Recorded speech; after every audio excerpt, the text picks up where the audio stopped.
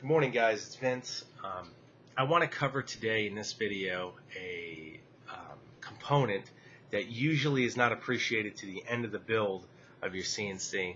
I'll paint you a little picture. Typically, you're at the final stages of the CNC. Everything is hooked up. Motors are hooked up. You've got motion. Your gantry's moving. XY axis. Everything is set. Everything is looking good. You're ready to, do final completion. Now you're ready to hook up your spindle. Typically, most guys do it at the end. Some guys do it in the beginning, whichever way you do it. If you go out to the box store, you realize you need a cable to hook up the VFD to the spindle, and you pick up a cable, you get home, hook the machine up, do your tramming, get everything set up. It's running perfect. You think. Everything is looking great. You start running the machine, a couple hours goes by, everything is looking good, you're getting your first cuts in, you're starting to make chips. Next thing you know, you're getting that ghost in the machine effect. Let me describe a problem that a lot of guys can relate to who've done this before. You start noticing your e-stop is triggering. If you're using a G540, which I hope you are, you're going to notice that the red fault light comes on by itself. Steppers may jitter. Steppers may move by themselves. They may lose steps. All kinds of weird things. Monitor can get all kinds of funkiness on the screen. I've had people complain of that. Just all kinds of things. It's just random problems. And if you guys know what I'm talking about, then you can attest to it. For those who don't know, it's something called EMI, which is electromagnetic interference. Guys, do a Google search on that. Basically, I'm not going to cover anything in detail with it other than the fact it's a pain in the ass when you're building your machine and have to go through that. EMI is one of the hardest things to literally isolate, because we are using typically a metal substrate for a CNC chassis, which acts as a big conductor and amplifies everything that you've done with your electronics, because we're attaching all these electronics that are metal. You got your metal steppers, you'll probably have your control box near, you've got your computer, your monitor, and then you're amplifying it with a spindle and a VFD, which the spindle is just a huge motor that pulls a lot of amps, and the VFD is running 220 to it usually. And there you go. Now you've got all this extra current going to this table, which is a giant conductor, and it's just making things go crazy. The hardest part to dictate with EMI is the fact that you can have a table running perfectly, and then all of a sudden, within a couple hours, it starts acting up, which means it can be an inconsistent problem, which makes it even harder to troubleshoot. The easiest thing to troubleshoot is a consistent problem, guys. When you deal with inconsistency, you will want to kill yourself. That's the easiest way to put it, mildly. And mainly because I've had guys tear down their entire machine, start completely over, and realize that it was a cable causing the problem. You don't want to be like that. You want to do it right the first time. Picture doing your CNC the first time right. And when I say right, that doesn't mean you cut corners on cables. That doesn't mean you cut corners on couplings. That doesn't mean that because this component is not increasing your axis speed that you don't take it serious. Do everything to the best of your ability. And why I say that is, first of all, pride. Don't forget your pride, because that's most important. But secondly, most important, don't forget doing things with that type of mentality that if I do it my best, to my ability, my machine will reflect that. You are building a robot, and if you're building a robot, accuracy counts. So if your machine's doing wild things, of course we're lacking accuracy, not to mention a safety issue. Okay? I cannot emphasize that enough. There's never been a video I've ever seen on the cable for your spindle. I've seen a lot of videos of them actually playing around with these cables that they think are industrial grade, and they're hooking up these 220. Some guys are hooking up 3-phase, 4-phase. I got to be honest with you guys. 110 is bad enough to get a shock, okay? And 110 volt can actually kill somebody. We know that, okay? 220 is very serious. It can cause involuntary reactions with the body. Typically, you'll get into a muscle lock configuration. Again, I've worked in an industrial environment before, and I can tell you truthfully, being around engineers my whole life and being an engineer myself, that you will find that it is highly, highly lethal in voltage. Okay? Very few people would want to experience a 220 volt shock. It will leave burns. It can be, actually it's one of the rarest voltage in that a lot of guys don't take it as serious because they see it as, it's not that big a deal, messing around with it. it can easily kill you guys. I'm being serious. It can easily kill you. Take it with that mentality. Realize the kind of voltage and realize the severity of what you're dealing with here. I cannot emphasize that enough. I see a lot of videos on YouTube that really don't take things serious. They kind of go through and, you'll see guys wearing safety glasses and, oh, safety is this and that. I'm telling you right now, the guys that appreciate safety the most, we always used to say this, guys that appreciate safety the most are the ones that have been injured. Okay? If you see a guy that's blind, he appreciates safety.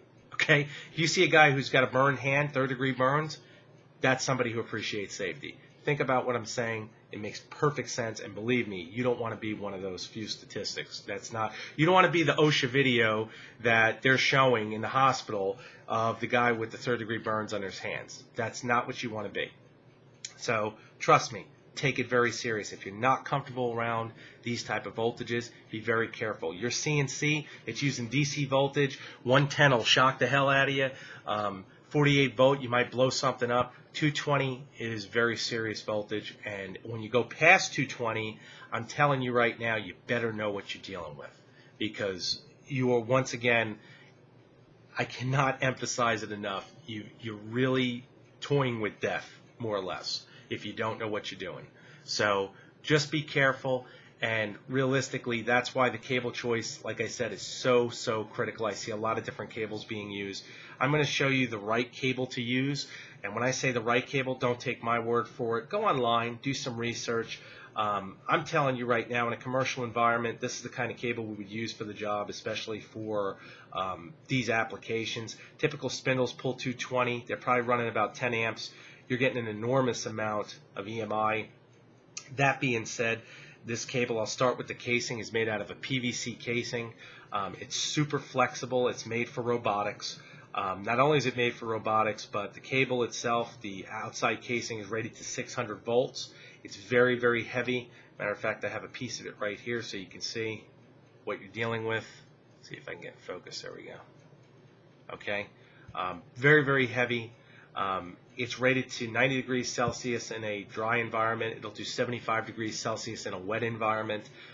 It is a oil-resistant cable, so if you do get any chemicals on this, you don't have to worry about anything. A lot of guys don't even think about that, but if you're using a water-cooled spindle, you definitely want to use a cable that is chemical-resistant. Again, all details have been covered. This cable, and this is one of the best things about this cable, is not only is it foil shielded, it is braided shielded.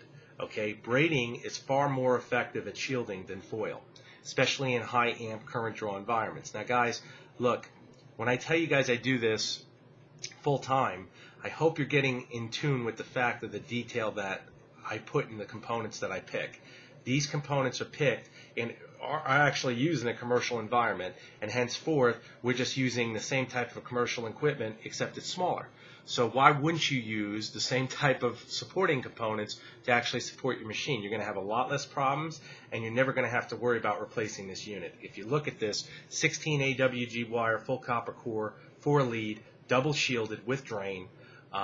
You connect your ground, again, and I can't emphasize this enough, guys, real simple. Connect your ground, which is your green wire, to the pin ground on your spindle. Your drain wire, which is probably the most misunderstood wire there is online, always goes to the chassis of the machine.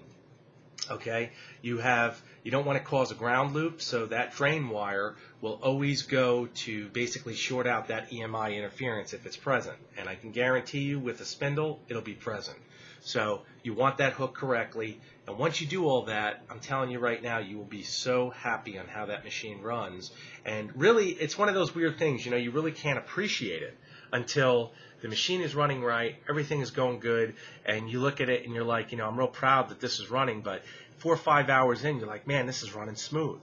And you start realizing, all this work now is paid off. That's when you know you did it. Consistency is everything. It's that longevity factor of I plugged the machine in, I didn't just run it for an hour, everything is good. I've run it for 6 weeks and nothing is giving me problems. That's what I shoot for. So if you think about it like that, do it right. This cable is not cheap. It's not cheap for a reason, because it is, again, this is professional quality cable. You can use less. A lot of guys will go and say, well, my cable isn't that. I'm not using that. Well, so be it. You know, you can do whatever you choose. I'm telling you as an engineer what I recommend and why I recommend it. You're more than capable of making your own choices, and your machine may work fine. You know, but for a lot of the guys out there who don't know and who want to do it right the first time, I wanted to find a cable that, again, it had all the features required of a professional grade cable that they don't have to worry they can hook their machine up with. On top of that, find it to where it's not going to break the bank, because when you start getting into these industrial kind of cables, guys, you will pay quite a bit for it. This is not cheap cable, okay? The stuff that I've seen online, the stuff that you've seen online, if you go through YouTube and look at the videos, a lot of them are using just, 18 gauge. They're using, just ridiculous connections. I see wires that, are just inferior for this type of commercial environment. What you're doing with those spindles and connecting them to a VFD, that's a lot of output. Take that into consideration. Another thing to take into consideration also is labeling. I've seen a lot of times where, and I know this sounds kind of silly, but I gotta say it because we are dealing with a lot of volts here. When you're hooking this stuff up, don't be afraid to leave yourself cheat sheets. Whether writing it on masking tape or leaving labeling, just to keep yourself aware. I will be offering a graphics package, warning labels, because again, you don't know who will ever come in your shop. If you have your grandson in your shop or something, you want to make sure that they're well aware of what they're dealing with. This is no different than the type of commercial equipment we see with lockout tagouts for you guys who are in a commercial environment. They understand that. You always want to have your strangers, so to speak, aware of your environment. If they go in your garage and they see this machine, it's amazing to look at. I mean, most people when they first see them, they're pretty much in awe, and they see movement, and you don't know who's looking at it. They may put their hand down in the wrong spot. They may grab something. You don't know. You always should have that stuff done, even if it's not just for you, just so you're aware of what you're actually doing. But overall, safety always comes first. On top of that, you're going to have a system that you're not going to worry about EMI. I'm telling you, it's worth every dollar. So again, if you have any questions, let me know. I hope this video has been helpful. I hope you've learned something, and I hope I've covered something at least with safety with voltages, because again, I've never seen, for some reason, no one's ever covered a video really covering the safety factor when you're dealing with these spindles and VFDs. Another thing to take into consideration is the fact that they are made typically overseas. I mean, I deal with them, they're all made overseas. And when that being said, you've got to hope that they've done everything right, and hoping that they've done everything right means you've got to pay attention to those type of things. I check everything before I ship my stuff. We don't know if everybody else does. We hope they do, but just be very careful of what you're dealing with, and just take heed on the fact that what you're doing here is as critical as it is, because without your spindle, we know your machine isn't cutting. But if you get hurt, you're not doing your family or you any good either. So just take that into consideration. If you guys have any questions, don't be afraid to message me. I can get this in different lengths. I can, I don't like carrying a lot of inventory on this because it is not cheap. But typically, if you need more than 10 feet, this is definitely the cable to use. I would not even think of going with another cable if you're going past 10 feet. Because, guys, remember, the longer you go, those amps are traveling that distance. That means there's even more EMI. So just take that into consideration. The longer you go, the more EMI you deal with, and the better the quality of the cable you need. On top of that, if you go thinner cable, 18 gauge and anything underneath 18 gauge, then you're dealing with that heat factor. You're dealing with 10 amps usually consistently. I'm telling you now, don't even think of going less than that, especially with the factor that your spindle will be on for could be hours at a time, depending upon how much use you're planning on doing. Heat is definitely a factor with this. So take it into consideration. If you guys have any direct questions that I didn't answer, don't be afraid to message me on eBay. We'll get it taken care of. Other than that, take care. Have a great weekend.